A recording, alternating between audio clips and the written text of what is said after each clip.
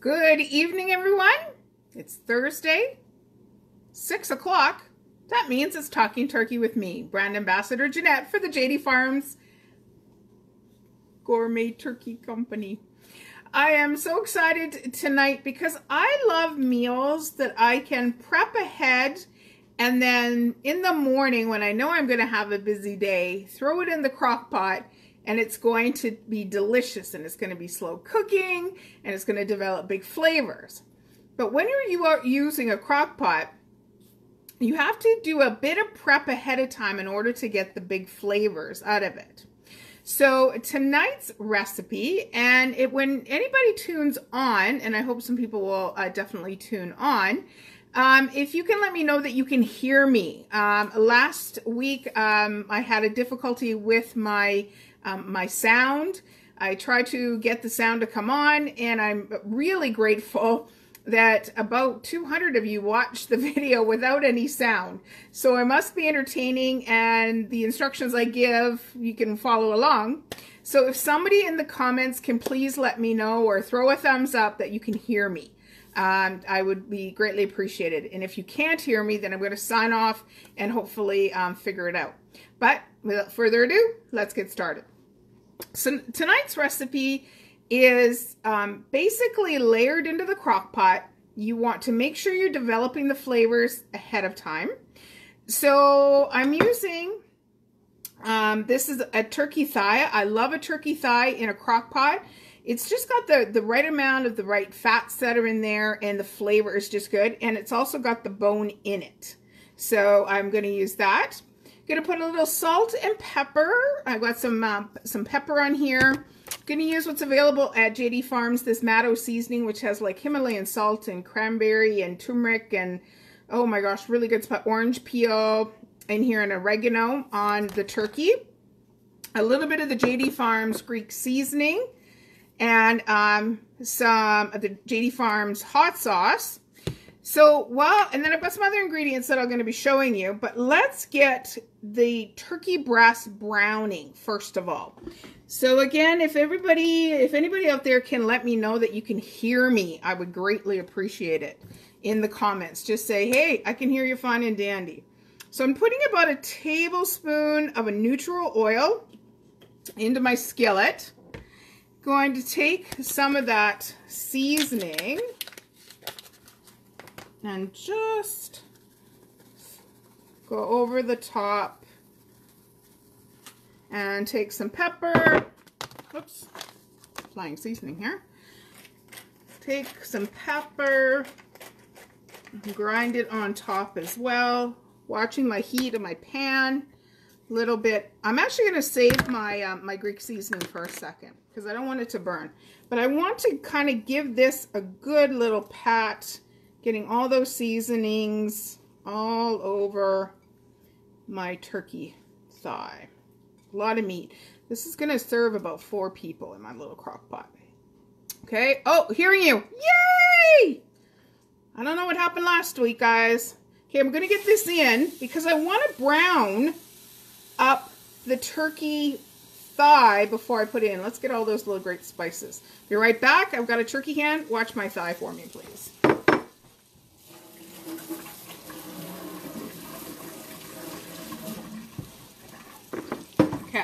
So you get the gist what we're doing here. I'm going to wait for a bit. I really want that skin to get some flavor, and then I'm going to turn this over. So I'm going to pull this back away.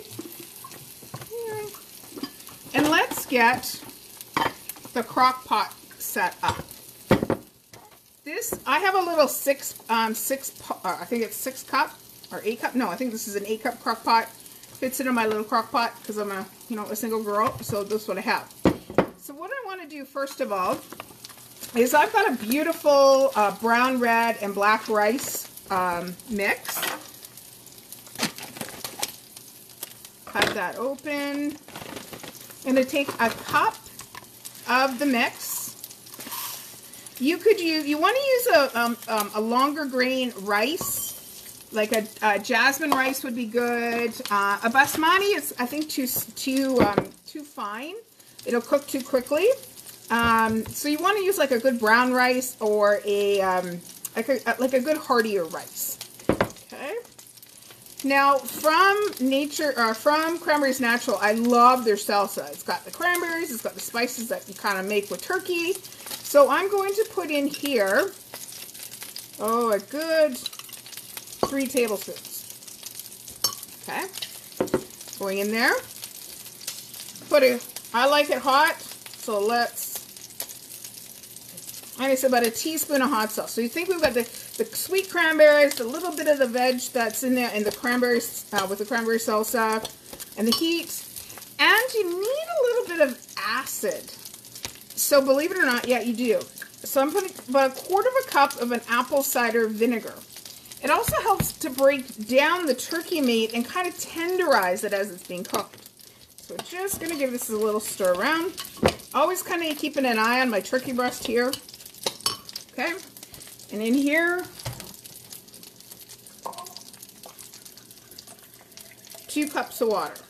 Pretty standard rice recipe, 2 to 1.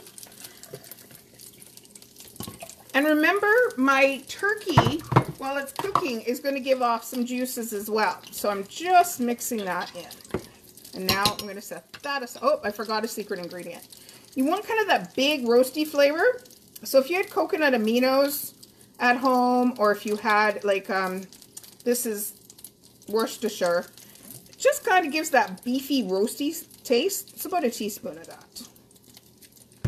Okay, let's set that aside. I'm going to bring back my turkey.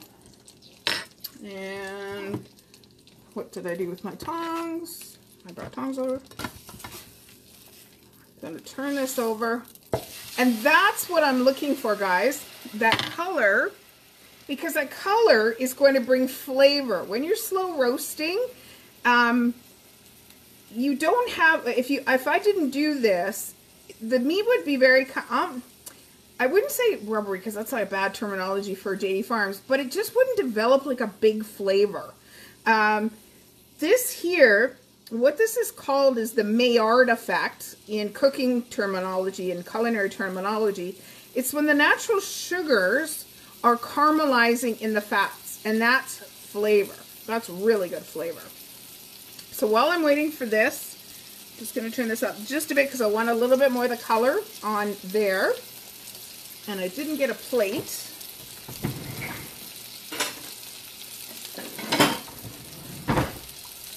So I need to take that turkey out. And then I've got, this is, whoops, get out of the pan there. 1/2 pound of sliced white button mushrooms that once this turkey comes out, and I kind of set it aside, I'm going to pick up the flavor. So they really want to go in there right now. What the heck did I do with my tongs? Oh my gosh. Oh, I found them. How's everybody doing tonight? We'd like to wish our American followers a very happy Thanksgiving. Getting some nice little color on there. But you get the gist. We want to get some color on it. And now I'm going to add the mushrooms in. And I want to saute them around too, because if I put these in right into the crock pot without having a little bit of wilting, the flavors just wouldn't get there. And I've got a lot of beautiful flavors in the bottom of this pan. I'm just going to take a little bit of water.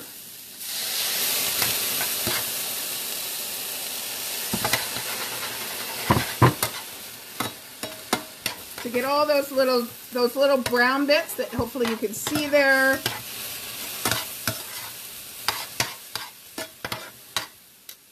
Let's give this a little bit of pepper, because you always want to season as you go. Let's do a little bit more of this Matto seasoning. Fingers aren't working tonight.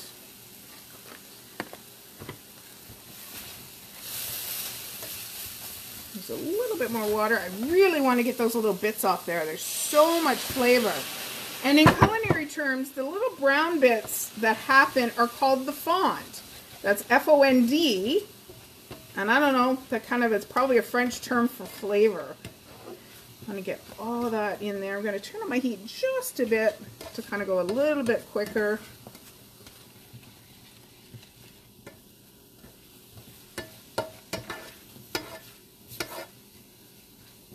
See how they're getting just slightly wilted?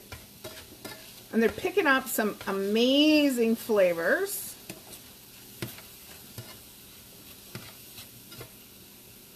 Okay, I am happy with that. Okay, I'm going to bring back my crock pot. Put that over there. In the crock pot it's going to go. And these mushrooms, as they're cooking as well, are going to release a lot of water. So you probably thought, some of your heartier grains say almost like a 3 cups of water to 1 cup of rice. No, when you're using the crock pot, because there's so much steam and liquid, you don't need to do that. Okay, so let's just unplug that.